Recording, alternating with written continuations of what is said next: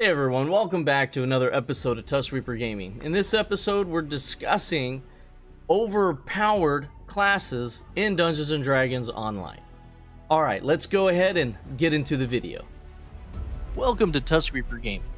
Please like, subscribe, and get notified.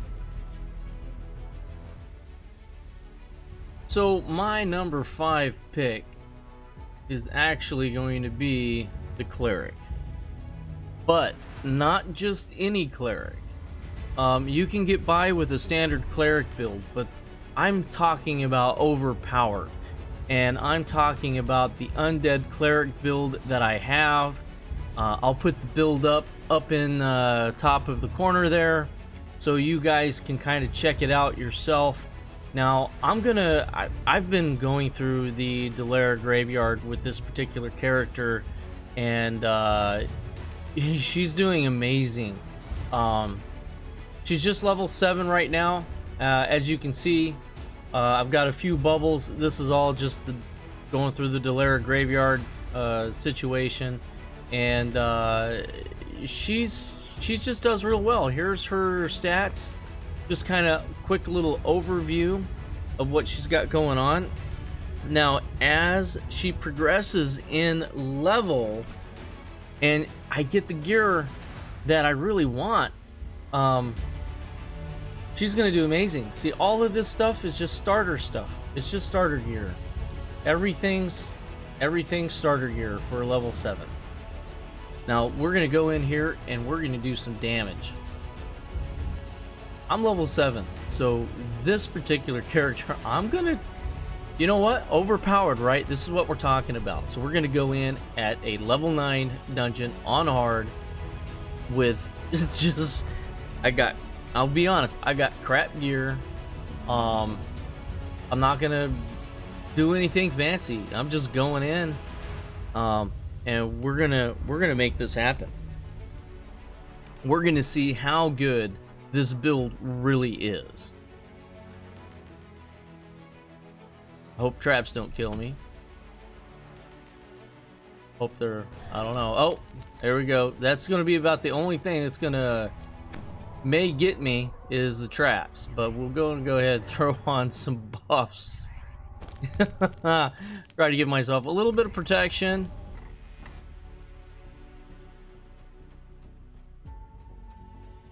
Here we go.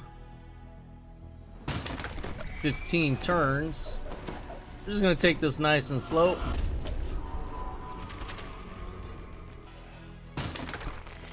You know, just go on over here. See if I can get 2 of them out of the way. There we go.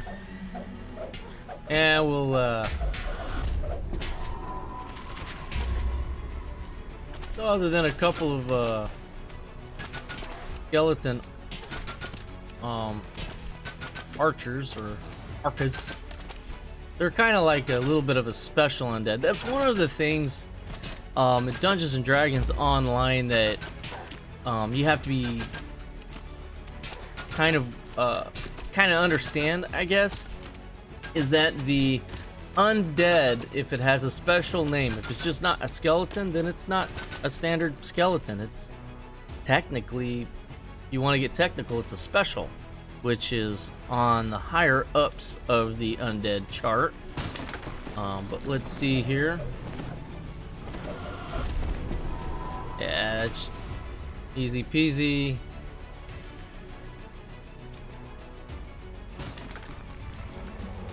A little heal. See, so because I had less undead, I was able just to disintegrate them, no problem. The more undead, the more hit dice per undead, basically it is. So that's about what you have to worry about. And so this is really turning out to be pretty easy. Just have to kind of manage the amount of turns I have. If I'm able to recover some turns, which I believe this build may give us that. That was pretty good. Alright, my number 4 pick for Dungeons & Dragons Online class that is one of the more powerful ones. It was a tough decision, guys. It really was. I was debating between the Druid and the Wizard. I'll have to go with the Wizard because if spec'd right with the right equipment, you can be very devastating and have a very, very strong survivability chance if played right. They are difficult to play.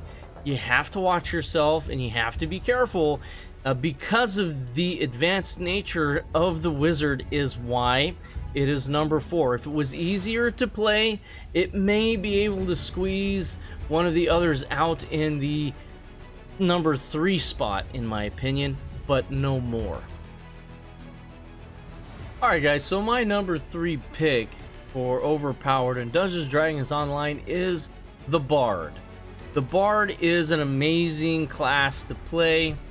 They have tons of spells available to them, and they can have tons of really cool enhancements. Right now, I'm set up as a swashbuckler, and we're gonna give this a little bit of a try. We are in the cultist space. This is a level 21 dungeon. We're gonna go ahead and give ourselves a little bit of full buff, and then we're going to get in here and see what kind of trouble we can actually get into. Here we go. Going to the show. Alright, make sure that's activated. Swashbuckling. Alright. Hey, what's up? We're here to cause some trouble. And, yeah, definitely fun. Still got plus 47 hit points. See how well my poison does on those dogs. Probably not all that great. Does great against human foes. Yep, freezing them. So that's good. You know, it's good to be able to freeze your foes. That way, you can really concentrate on. All right. Okay, you can save your spells, buddy. All right. Okay, so we'll go on up here and we'll take care of a little bit more business. And it makes it so it's not all that bad. Now, this particular bard I have, yes, she is level 20. However, I don't have her geared very well. She needs a lot of stuff, really. But the best thing I have on her is the sword, for the most part. And, you know, but as far as that goes, I don't know, she's doing real well, all in all. Their souls are cleansed. However, there may So that is really the main reason for my pick. Tons of spells. As you can see, the stats are kind of actually low for a level 20. Come with me. I have something in mind. The feats are just, you know, pretty much your standard ones, and nothing out of the ordinary. This is just a standard setup, standard play. Don't have anything fancy, but in any event, that is my number 3 pick. Alright, my number 2 pick for one of the most powerful classes in Dungeons & Dragons Online is the Paladin. As we'll see, the Paladin here has massive capabilities. This particular build is a drow build. If you want a more powerful Paladin, you'll concentrate more on Constitution and Charisma. As we can see here, the Paladin has quite a few spells, you know, not as many as any other spell class, because they're technically a melee class. They're not really a spell class. Alright, so we are in the Spinner's Prison with the Paladin. Just gonna throw on a couple of buffs. Don't have to have a whole lot with the Paladin. We'll go ahead and see what kind of trouble we can get into. Dragon shards.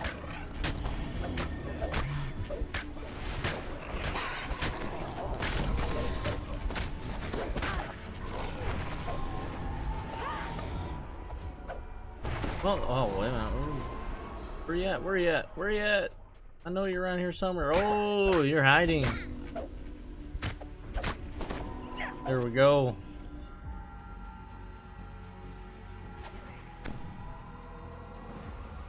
Yeah, not too bad. Definitely the Paladin is really one of the most ionic type characters that strange glowing that you can have and make, and they're just really renowned for their capabilities, always have been, and you know, they're very fun to play. They're very enjoyable to play. Survivability is extreme high. It's only if you happen to get into things you really shouldn't be into, or you don't have the gear to be in there.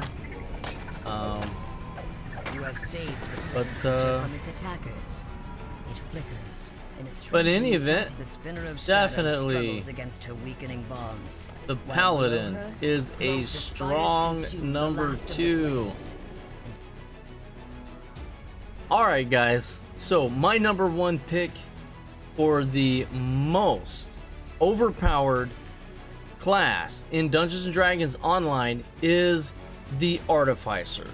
And my reasons why is, 1, they can open locks, open doors, you know, they can disarm traps, unlock those chests that, you know, only certain thieves can do.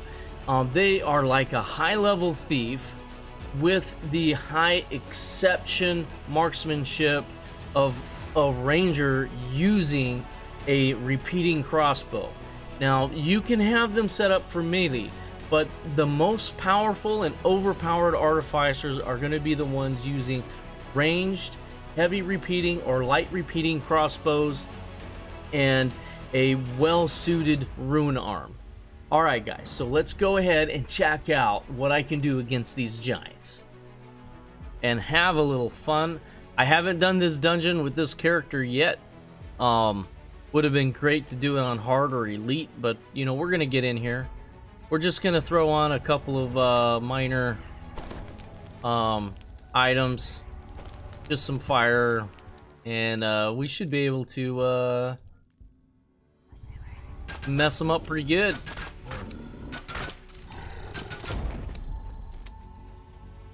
So yeah, this Artificer, she's only level 11.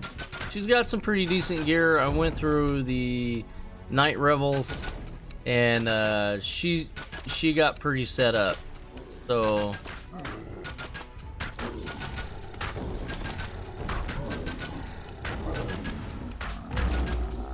definitely just very fun to play. Fire giant.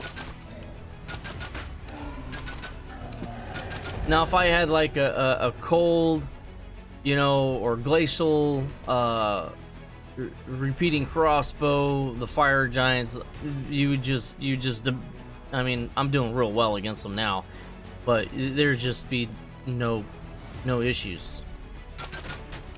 I mean, that was just insane. Now, these are the same level that I am, but yeah, buff all you want, you'll die while you're buffing.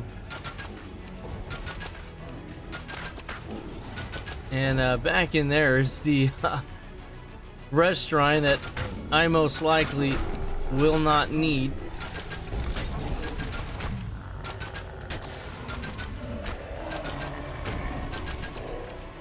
Alright. There we go. We'll just do some major ranging. Not worry about those hill giants. They're the fire giants that could pose an issue. They'll hit harder. They're a little tougher.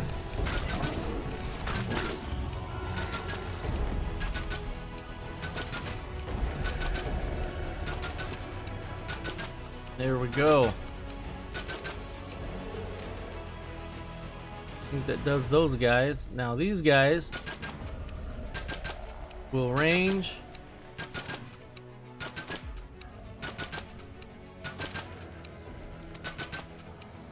Champion.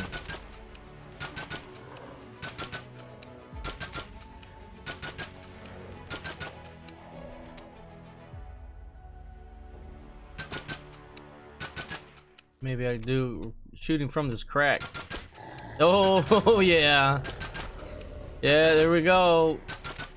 If you can keep your distance with this character, you're gonna decimate anything in your path.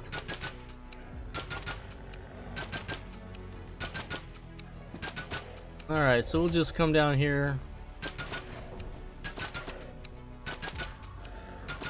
Come on, big boy. Buff, buff, and dead. Buff, buff. And so, guys, this is just using the crossbow. That's it. Here are my stats. My stats are pretty even between intelligence and dex because I wanted to be able to open locks, find secret doors, all kinds of great stuff at the higher levels. And like I said, I'm only level 11. I don't even have my pet out. Didn't even bring my pet out. Didn't even do that. So let's see what my rewards are. Garbage. But you can get some really good rewards in this particular dungeon if you're on elite. I used to roll with a wizard on elite in here, and that's a little bit more challenging. But we're gonna see what if there's another chest over here. There weren't any big bosses, so. And no, so no extra chests. That is it. Alright, guys. So as far as that goes, the artificer, you know, level 11. I have all these great spells. My go-to is usually the flame turret. Be really cool if we had some more like ice type stuff that would be more applicable against fire creatures, but you know, you could balance that out with a proper ranged weapon of your choosing. Now, a melee artificer isn't going to be as good as a one using a repeating crossbow, so keep that in mind. This particular build, that's what I'm using, and that's what we've got. And just a little overview of where my skills are at. By far, this is my most favorite class ever. Alright, guys. Thanks for tuning in. We really appreciate it. Give this video a thumbs up, a like, and please refer it to a friend if you think they could benefit or they'd enjoy this content as well. Alright, we'll catch you next time. Thank you for watching Tusk Reaper Game. If you haven't already, please like, subscribe, and hit that notification bell.